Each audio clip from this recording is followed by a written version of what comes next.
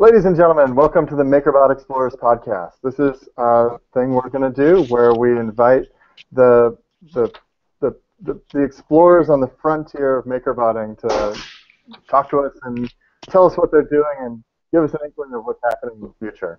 We've got Tom Burtonwood, an educator based out of Chicago with us. We've got Corey Renner, an engineer at Local Motors, specializing in mechatronics. We've got Thomas Lipoma from Rest Devices, who's in the middle of launching a new product, and we're gonna get into it and have a nice conversation. First up is Tom Burtonwood. Tom, thanks for joining us today on the Explorer podcast here. Oh, for sure, it's great to be here. It's awesome. And I know Tom has been a Thingiverse user for a while. I've been following your work for a while, and then I showed up in Chicago and was like, hey, what are you doing? Let's get together. I get to hang out with you. Right. And you're an artist and educator based in Chicago, and you teach 3D printing and art and web design at the Art Institute of Chicago and Columbia College. You recently wrapped up your art residency at the Innovation Lab, makerspace located in the Harold Washington Library in downtown Chicago. You've also had your own art gallery and just done a ton of other things. Yeah. Recent projects include a bunch of stuff you've done with MakerBot Digitizer. Talk to us a little bit about that. Well, what I've been doing is just scanning the stuff that's been around me. My wife's sculpture, for instance, this is a piece that I posted to Thingiverse a couple of weeks ago, and it's a pretty complex piece, and as you can see, the scan of the object came out really well. So I've been taking Holly's sculptures and scanning them in with the idea that we'd then modify them, turn them into modules, and then make larger sculptures of the sculptures. Other things that I've been scanning have been like this architectural column, which you can see on the digitizer just behind me, right there. And that's the piece that Siege, that Zheng 3 put on Thingiverse about a week ago, I think. So did he shrink it down? Yeah, and then this is the version that Zheng made. And as you can see, he's made it in pieces so that you can print it real easy and then scale it up and scale it down. Other stuff that I've been scanning, let's see. This guy, I don't know where this came from, but he came out really beautifully. So it's been a lot of fun. I mean, just the idea that as an artist you can take any object of a certain size, throw it on the digitizer and scan it is amazing. It's a total game changer. So it's really beautiful to be able to use it. I like your stuff you're doing with scale, where you've got your big column and then it gets small, or you take your partner's work and then you can make it go giant. Right. Well, the thing with the column, because it is a little bigger than your average sort of digitizer object, so the trick is to scan the base and then flip it upside down and scan the bottom, and it works quite well. It's nice. Nice hack. So talk to us a little bit about the Chicago Library Makerspace and what's that all? Well, the Makerspace was a really cool experience. I mean, I was there for like 4 weeks, I think, doing a 3D scanning workshop using Autodesk's 123D Catch. And I was just teaching just everyday folk, people who'd never used any kind of 3D scanning before, who had no idea that their digital camera was actually a 3D scanner. And we would go around. The first week I showed them how to use the application. The second week we went around Chicago and we did 3D scans of architecture.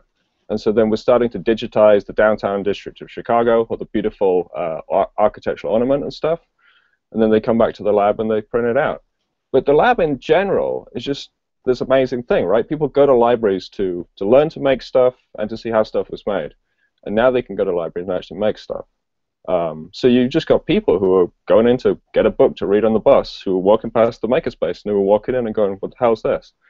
And seeing these laser cutters and MakerBots and CNC machines in action. Yeah, it's just an amazing thing. It's a really beautiful experience. And can you talk a little bit about your architecture projects and this book that just has taken off? Well, the book. So this is the Orihon. This is the 3D printed book that was posted on Thingiverse. And so I took a bunch of scans, some that I made, some that's like this one by Pretty Small Things from the Natural History Museum. And then I think this one, the Bodhisattva, was from the Met project that we did like a year or so ago now. And so this was a prototype. This book, as you can see, it sort of opens up like so. It was a prototype for a project that I'm doing here in Chicago now, where we're 3D scanning Louis Sullivan's architecture. So Sullivan is a pretty big name here in Chicago. Elsewhere in the States, not as much, but hopefully we'll change that. And so we're taking these really beautiful 3D low reliefs that were produced towards the back end of the 19th century and digitizing them. And so we're going to make a 3D printed architectural reference book. So these are parts of books that are parts of buildings actually, where you're really lifting the design off the building and able to showcase it. Right, exactly. So these are buildings that have been torn down. A lot of these things have been lost essentially as cultural objects or as architectural experiences. And so what we're able to do is to digitize it and then put it back out into the rest of the world through the internet. So I took the ball bearing.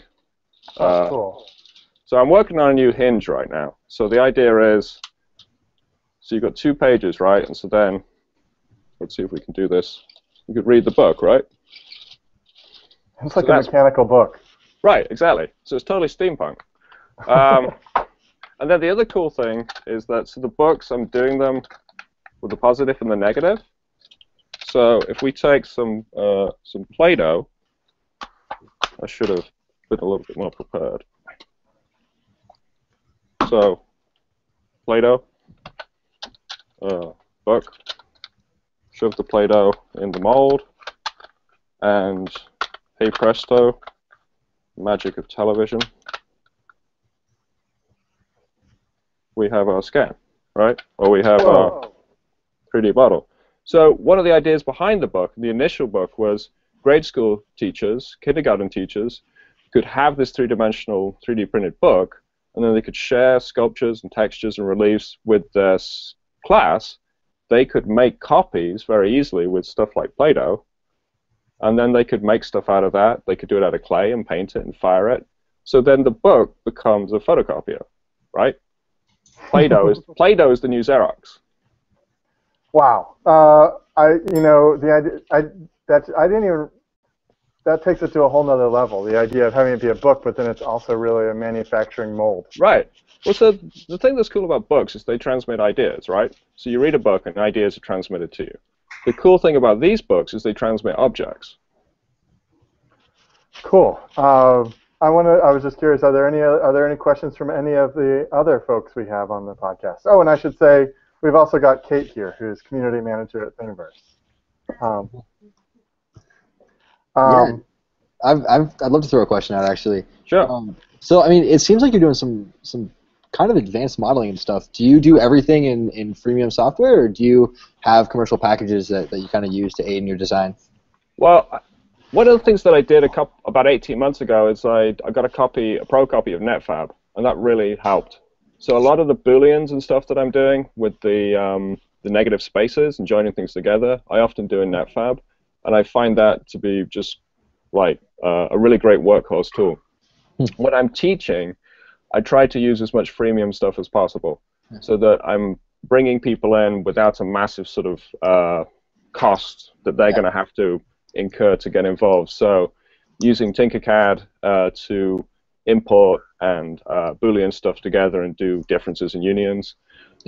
Using Blender to do the same thing. So as much as possible, OpenSCAD. So my tool chains when I'm teaching, I try and use those kind of applications. But in terms of what I'm doing with my work, I'll use whatever tool I've got available. And so Rhino, Maya, Blender, NetFab, But cool. I'm a big proponent of open source and freemium type stuff, and particularly from a teaching perspective, I think that's crucial. Yeah.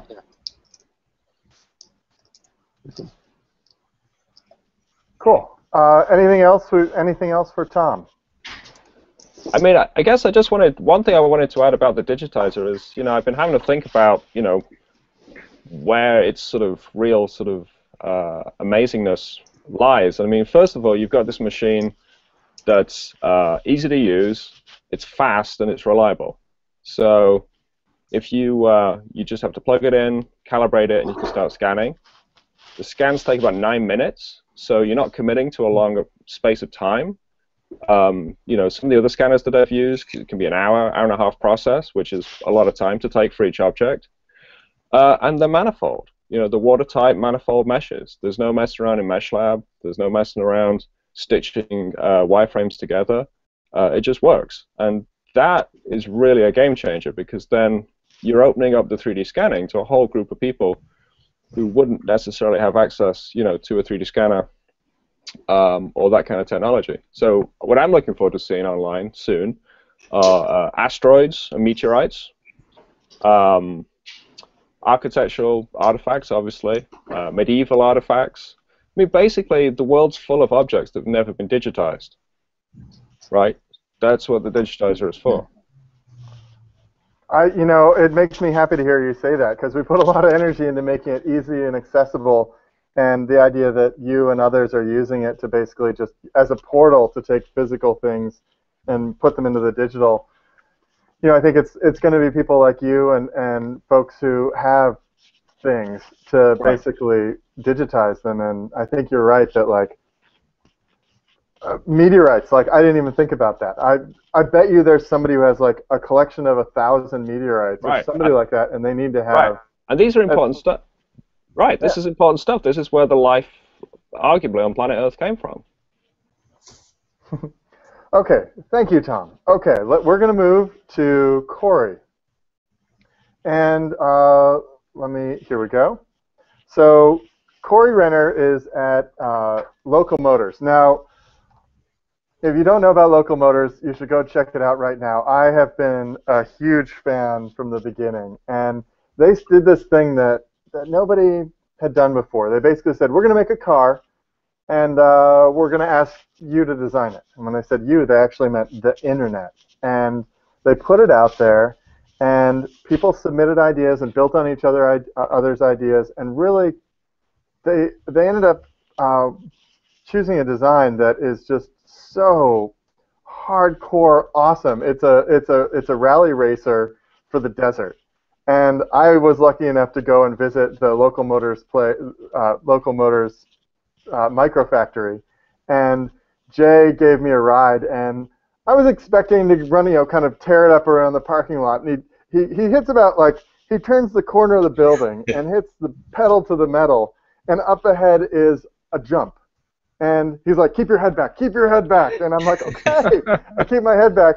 We launch into the air. Like, my iPad was on the floor. It's like floating in the air in front of me.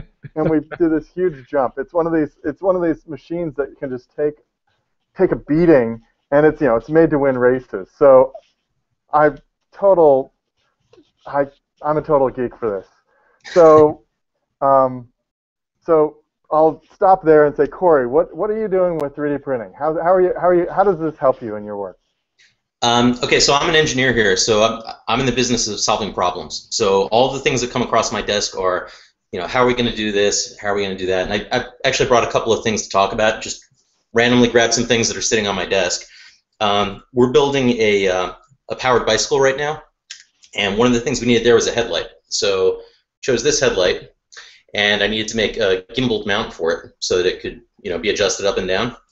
So this is the design I came up with, and this is about 2 hours to draw this up, and it's actually a little more complicated than you might be able to see on the video, but there's a little rib that clips onto the light, and there's a boss inside that engages with a hole. But basically in about 2 hours I came up with the design, and then the printer's sitting right on my desk, and in about 45 minutes after I designed it, I've got the finished part.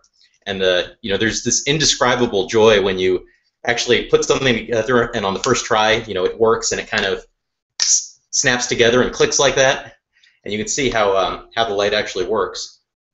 And in the finished product, it's going to look like this. It actually sits behind a metal bezel, so it's got that adjustability. And basically, we use our printer here for everything. It's running 24/7. It's running right now, constantly pumping parts out of the thing. It's great. I mean, we can go from an idea to a part in our hands in no time. Now, do you tend to, when you're making stuff, are you making prototypes, or are you doing, where for you is the volume where it makes sense to like go and have it injection molded or take it to the next level? So yeah, we prototype a ton of stuff on it, but we're actually doing production parts too. On just about every vehicle that we're making right now, there is at least 1 or 2 parts that are 3D printed. So on the Rally Fighter that we were just talking about, there's a picture of it behind me. The rear view mirrors on that thing, we had to get the base of the rear view mirror to conform to the shape of the body panel. And we're a low volume manufacturer, so having production parts made and having the molds created would be prohibitive. So in this case, we were able to draw it up, print one out. We did some torture testing on the materials because we're in Arizona here, and it'll get up to about 110. So we printed some parts and left them out in the sun and see if they melt or get soft, and they didn't.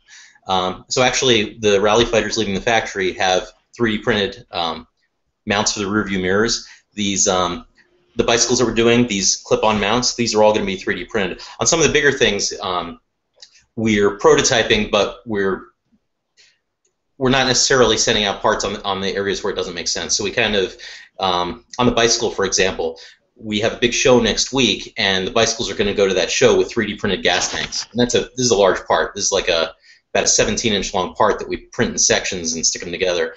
The production ones, though, we're actually going to use those 3D printed parts to be the basis of the molds, to have the production parts coming off them. So the 3D printing is a part of almost everything we do here. It's in every vehicle. That's probably the most used machine in the shop right now.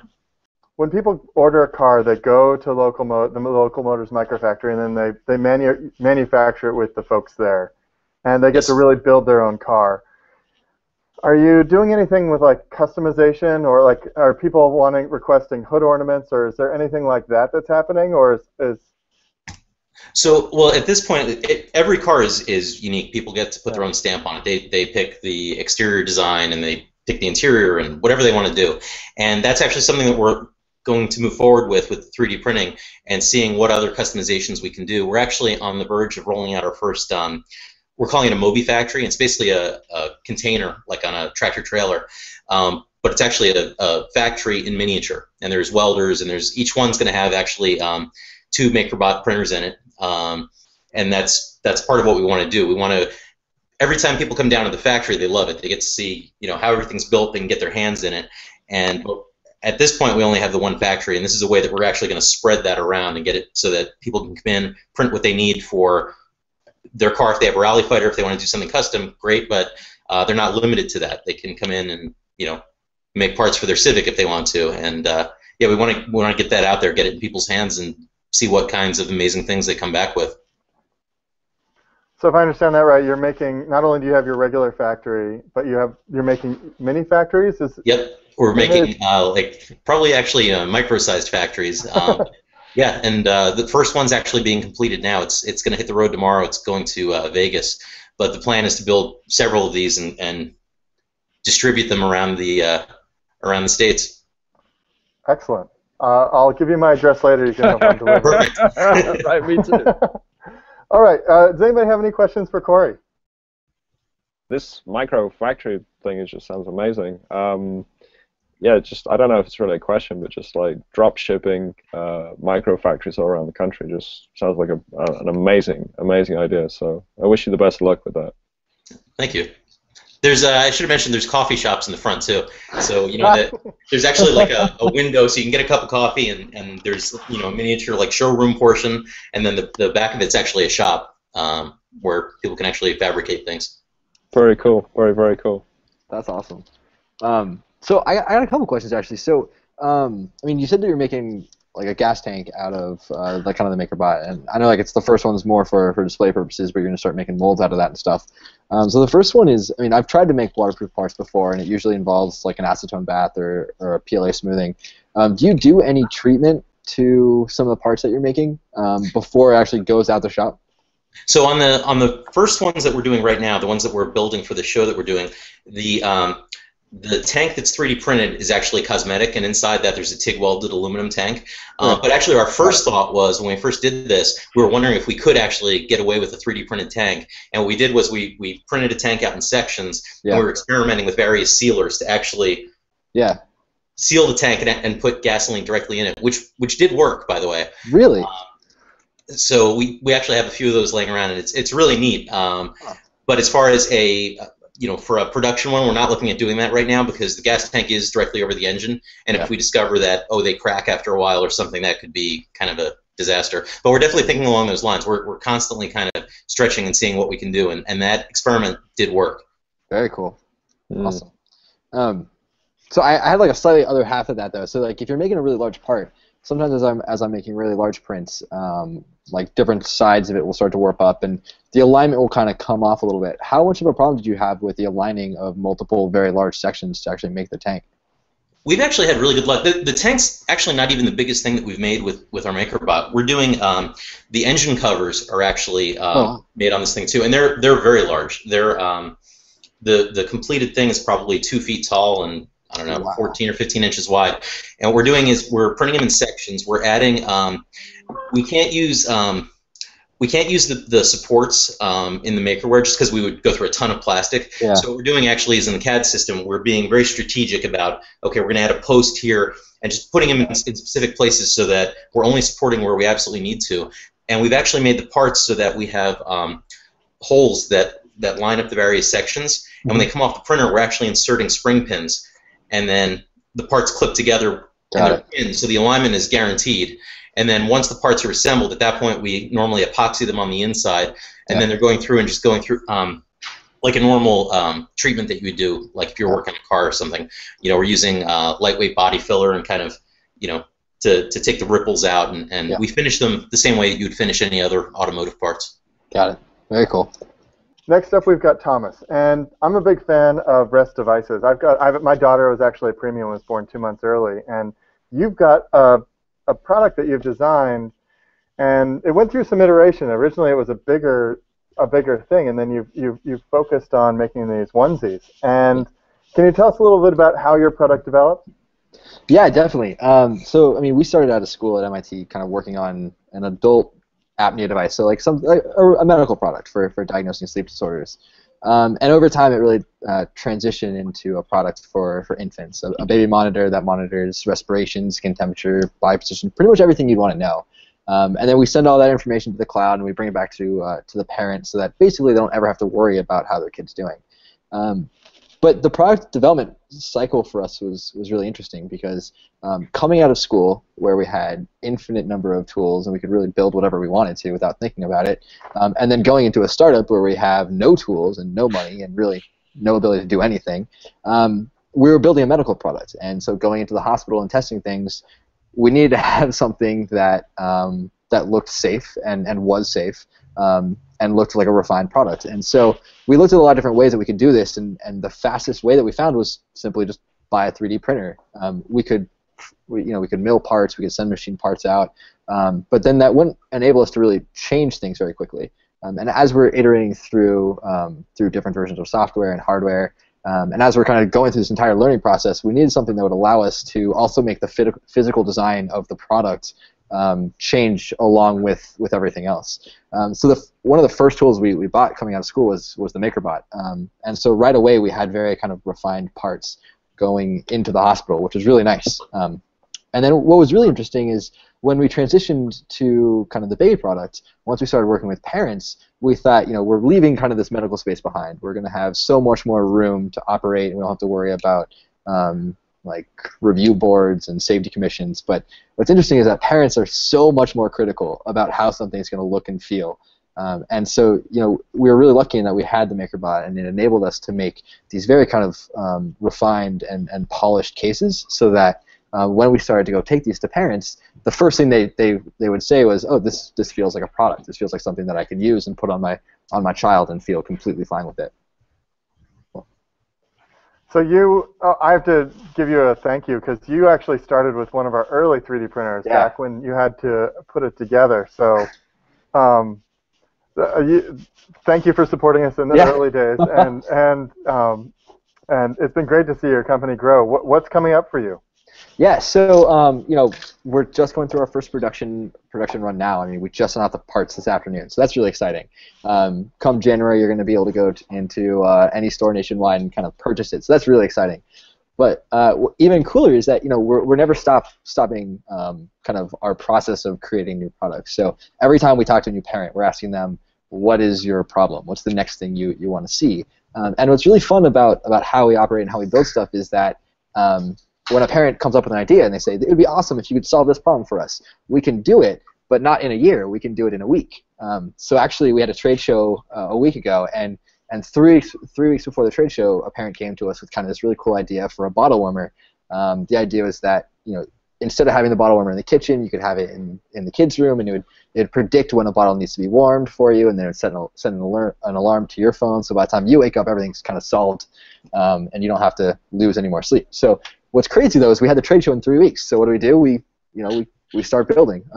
So this is actually the first kind of version, or I guess this would be the second version, and this is the bottle warmer. And it looks pretty refined. It's not a finished production-ready part, but we have time for that. But what's cool about this is completely functional. It has all the electronics.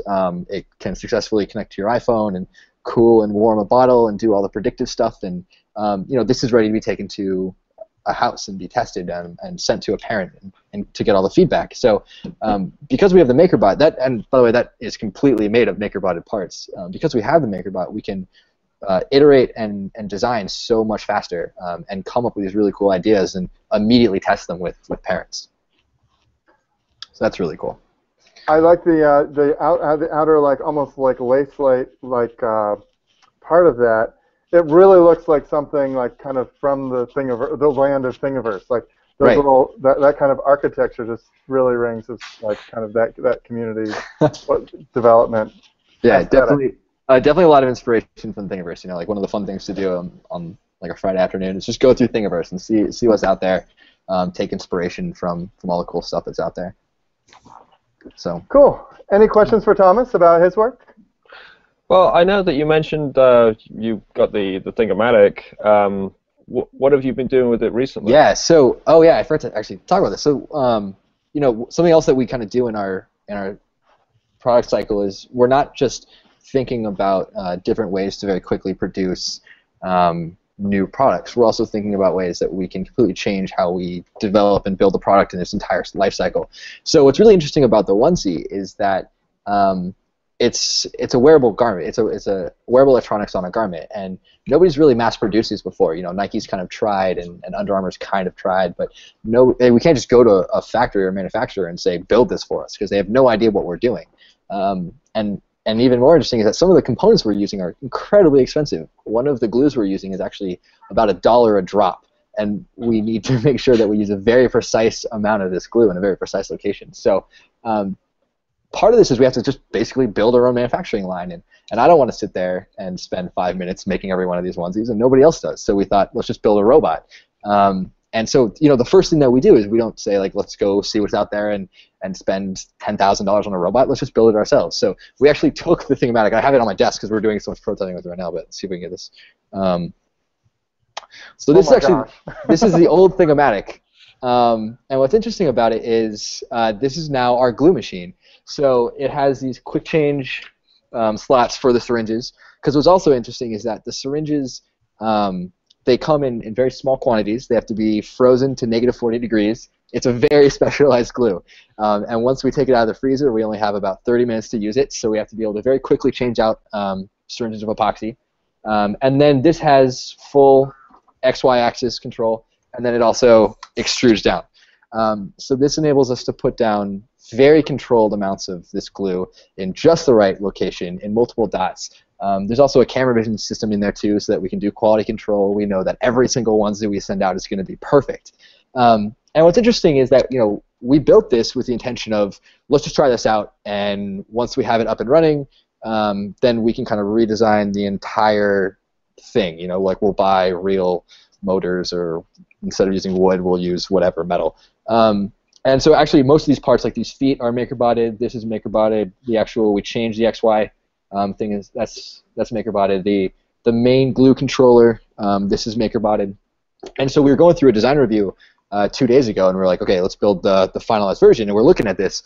What do we change? And other than the feet, we're not really changing anything because it works, and there's no reason to fix something if it's working. So we're really excited about that. Wow. I think you get an award for most creative use of a MakerBot in manufacturing techniques ever. Awesome.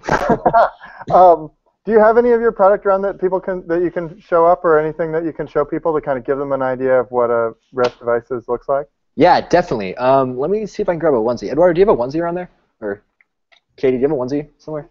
So it's kind of made of a couple different components. The first one is the onesie, which is a normal, super awesome, soft organic onesie.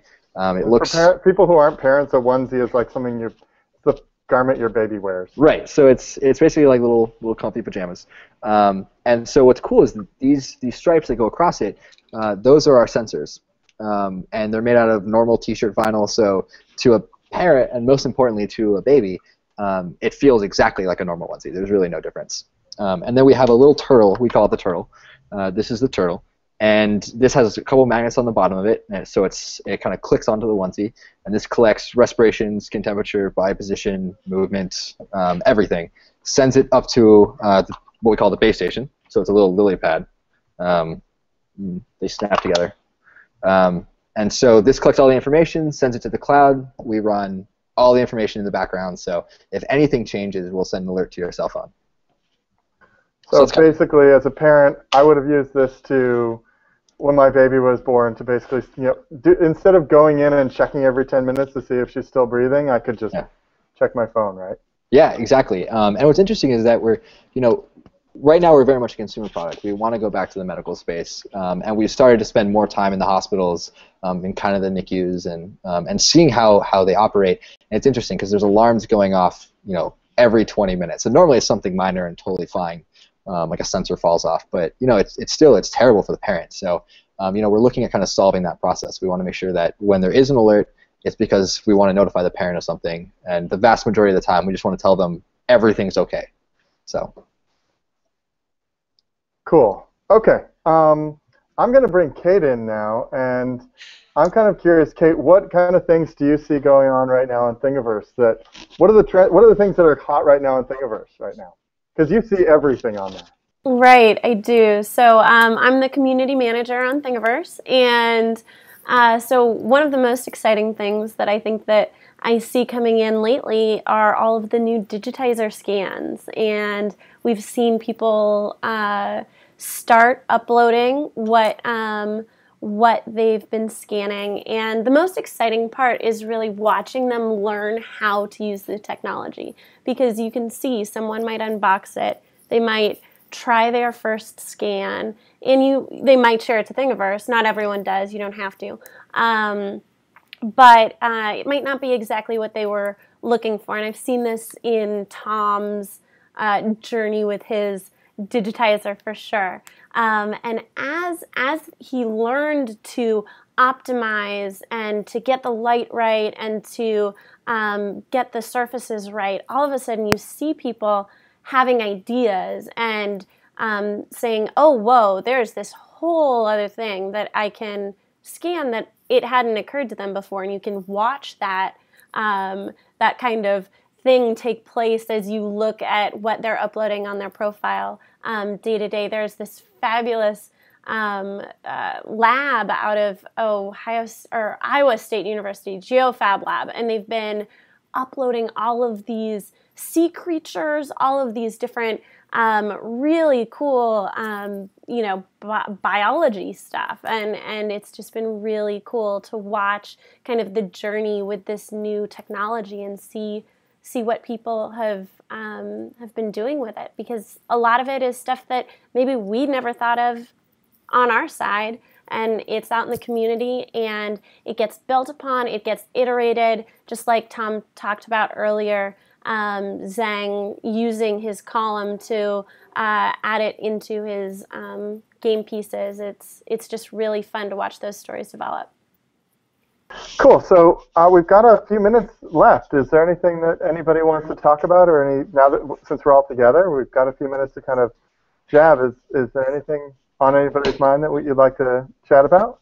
Well, I thought one of the things that we sort of talked about in general is just the speed, the velocity. We're all talking about stuff that we've made in the last month, the last week even. You know, and so that's one of the real game changers to both the digitizer and the MakerBot, is that, you know, we can think through making, right? I mean, this is what I tell my students, right? You don't know exactly how it's going to work until you've actually got two parts and you fit them together. And so it's so important to be able to do that, to be able to test it, to see how it looks, and then, like Thomas was saying, be able to take it to a trade show, take it to market. Like Corey's saying, you know, take something, put it in the production line, and test it, and then get it out there. So that's one of the things that I've, as you know, both as an educator and also as an artist, I'm finding fascinating about this community and about this industry. Is just the speed that everything is happening at, and it's really fascinating the way that you can be so nimble, that you can take feedback from, you know, a parent, as Thomas was saying, and then have a product, you know, a month later. I mean, that's amazing. What are you guys most excited about that's coming up personally and in the world? I'm going to start with you, Corey. What's coming? I mean, you've got your factory about to roll out tomorrow. Yeah. Yeah, I mean, we have a couple new products coming out that we're really excited to get out there, but the factory is probably the thing that we're really talking about a lot right now, because we want to, you know, being able to get in front of so many people, so many other places, and like we were talking before, like once we drop one in front of your house, Bree, it's going to be neat. We want to really see what people are going to do with it, and get people excited. Everybody that comes through the factory here just goes crazy. I mean, it's really, I'd love to be able to show you around. It's kind of noisy though. We're really getting ready for that show, so there's a lot going on. But everyone that comes through here is just so excited and on fire, and they really want to jump in and start doing something. And you know, but not everybody can make it out to Arizona. So we're really excited about putting this in front of people, you know, where they are now, and seeing what comes of it. Will it be? Go ahead and tell people, if somebody sees that picture behind you and needs to go to your factory and make one, where do they go to learn more? To learn more about the rally everything Local Motors is doing. So, give you a chance to call out your website. Yep. So go to localmotors.com, and if you want to buy a rally fighter, there's a products button, and you can see the rally fighter. You can see we make a motorcycle that's called the Racer. We're making these new powered bicycles. That's called the Cruiser. We're working on a drift trike, which is really neat. That's one of the things that everybody's racing around the parking lot right now. That's kind of